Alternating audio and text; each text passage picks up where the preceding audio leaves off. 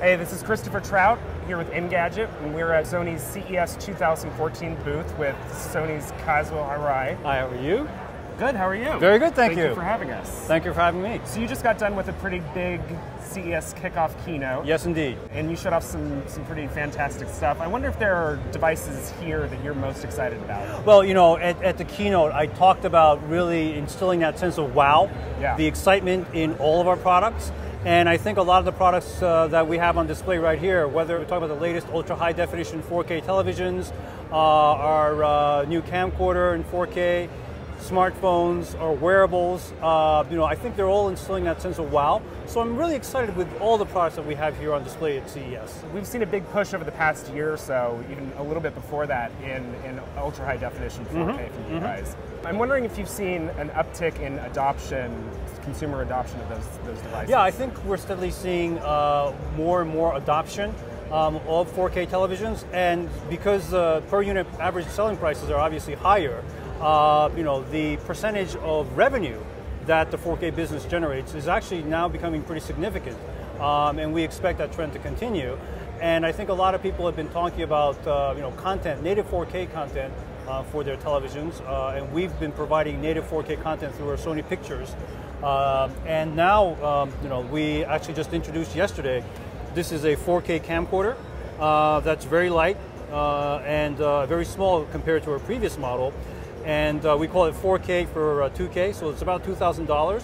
And so a lot of people are going to be able to just go out and, you know, take family moments in 4K now and enjoy it on their Bravias. And this is a big step down price-wise from the previous 4K camcorder that you had. Yes. I wonder if you have a prediction of when we'll see UHD adoption levels hit sort of the same adoption levels as HD. Well, I think that is something that's going to take several years. I think the price for the televisions need to, you know, obviously, and they'll eventually come down. Right. But at the same time, it's also making sure that it's not just Sony, but we as an industry, we're providing ways of accessing more 4K content. So, you know, whether we're talking about the camcorder or, you know, for native 4K content to be delivered to everybody's homes. And obviously we had the announcement with Netflix yesterday. Reed Hastings was on stage talking about their new 4K streaming service, which I think adds another dimension. And as I mentioned, since last year, we have our own proprietary Sony 4K box where we have a lot of Sony Pictures content available in 4K as well. So that's the kind of, I think, you know, spiral that we need to create. Again, not just with Sony, but as an industry, to really get that adoption rate going. Will we be seeing more collaborations with other sort of streaming services between Sony and the likes of like Hulu? Well, you know, we've always been about choice to our customers, and obviously we have our own, very own music unlimited service. We have video unlimited service. But at the same time, we work with, for example, just yesterday with Netflix, we work with a lot of other content providers as well, because it's really about making sure that we offer the customers choice in their entertainment options. So in UHD, we've seen a big collaboration across all of Sony's, or most of Sony's different businesses. And I think today we saw another collaboration across devices, which is PlayStation Now. Can you tell us a little bit more about PlayStation Now and how that's going to work? PlayStation Now is actually something that we've always talked about, but was not able to deliver because of network restrictions and latency issues, what have you.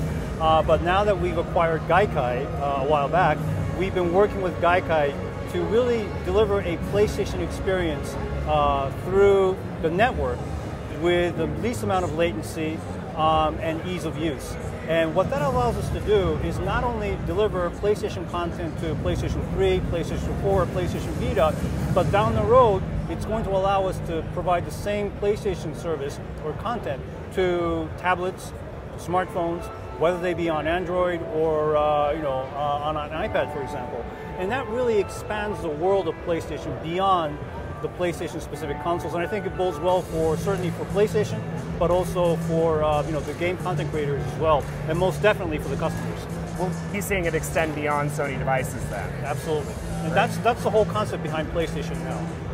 Cool. Are we going to see more collaboration across devices in the future? Absolutely. I think one of the most important things that I ask of my management team, and certainly of the entire company, is really to be able to look across the various business units that we have within Sony to say, you know, who has what assets and how can we combine them to make for a more compelling wow product.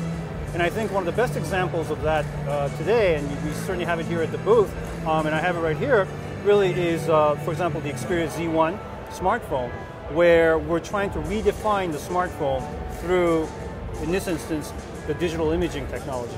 So we had a lot of our digital imaging CyberShot engineers actually work together with the Sony mobile smartphone guys to really incorporate the best that we have in digital imaging technology right into our smartphones.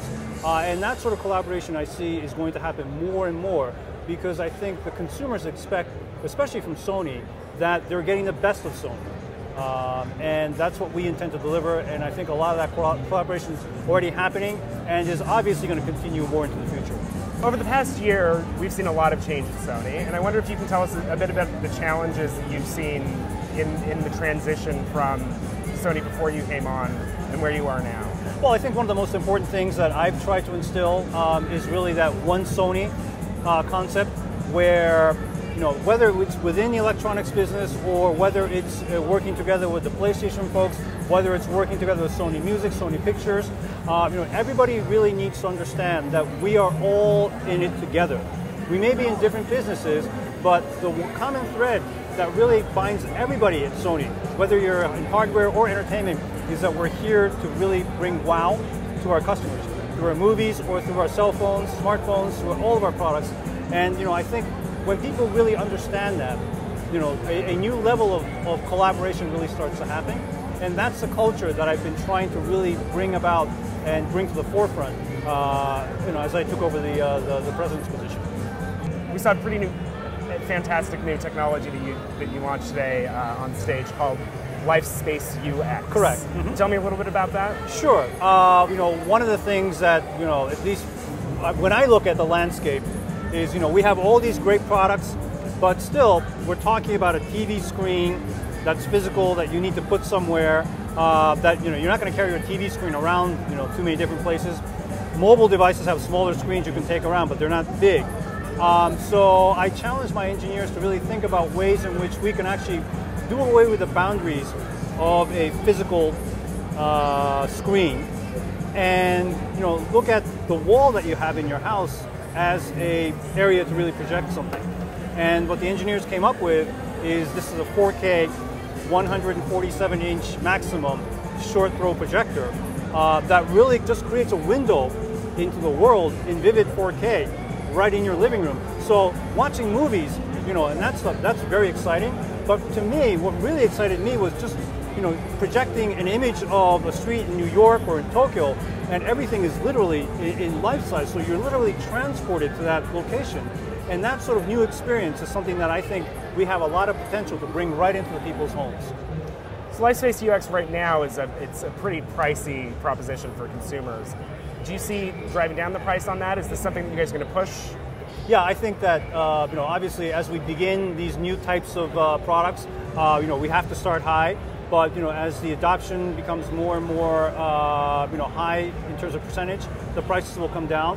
And obviously, the short throw projector, the 4K short throw projector that we talked about today, is just the start of what we consider to be the LifeSpace UX. We also have a prototype of a projector that projects onto a table, and you can basically put photos or whatever you have on your PC, literally, and you can just move stuff around with your fingertips right on your, for example, dining table.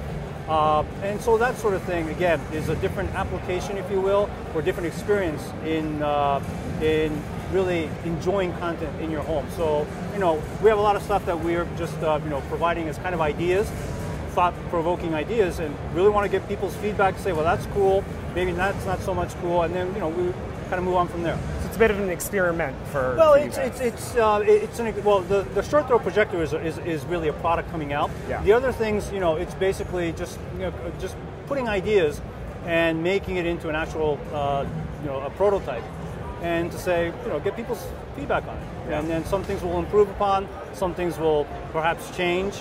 But that's what CES is all about. Well, I'm interested to see what you guys have coming in the future, and thank you for talking with us. Thank you very much. Thank you. It's a pleasure. It's great to meet you. Thank you.